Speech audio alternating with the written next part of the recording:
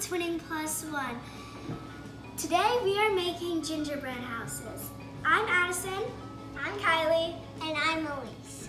Sorry about how we haven't been posting so much. It's because we are busy, super busy actually, with doing gymnastics, and my parents are so hardworking in their jobs that they don't have time to help us record and edit. And now I'm going to show you all of the things that you need. Here are the pieces. This is the icing to glue everything together. That's a lot of icing. Here are some colorful candy beads and colorful candy sprinkles.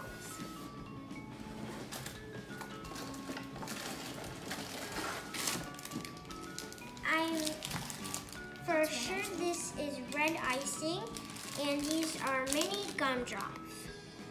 We have all of our pieces, and now it's time to assemble. I'm making the Santa house. I'm making the sweet shop that has donuts and cakes inside. I'm making the candy shop.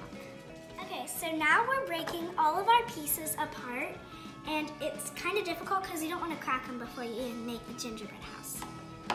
So now all of our pieces are on the table ready to assemble them and make them a house. Okay, so now we're just kind of trying to assemble it.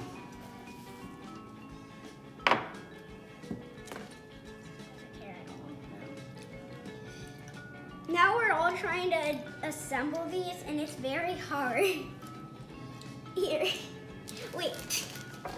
What are you doing, Kylee? So I'm trying to assemble my sides still because this side was being really stubborn and not wanting to stick to it. And then I was being silly and I noticed that there wasn't any frosting on it. So then I had to add frosting because I forgot that I had to add frosting. Now it's time to decorate. I need the red icing, I need the red icing, I need the red icing. Here. What should I do next?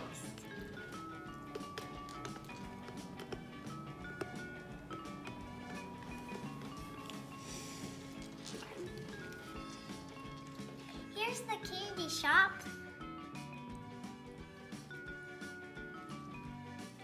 This is the sweet shop.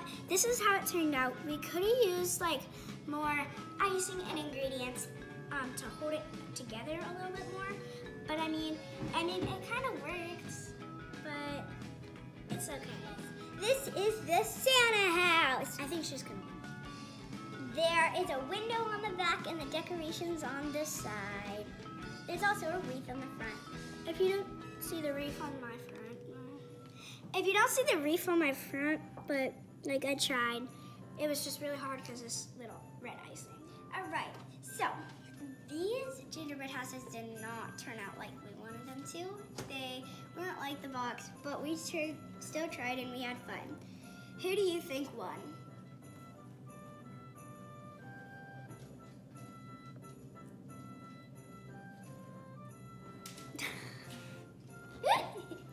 Addie. Maybe they taste better than they look. That's actually pretty good. Are you gonna eat yours? Yeah, sure. You don't have to. Subscribe.